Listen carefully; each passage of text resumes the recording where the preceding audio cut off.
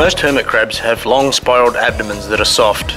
This allows them to fit inside a seashell quite easily. When they outgrow a particular seashell, they will find a bigger suitable shell to move into.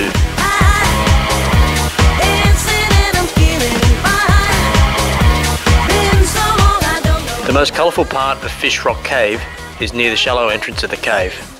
There are a lot of soft corals and Gorgonian fans that rely on some sunlight to survive. For those who are a little scared of going right through the entire length of the cave, we suggest you stick your head into the shallow end for a peek. We promise you won't regret it.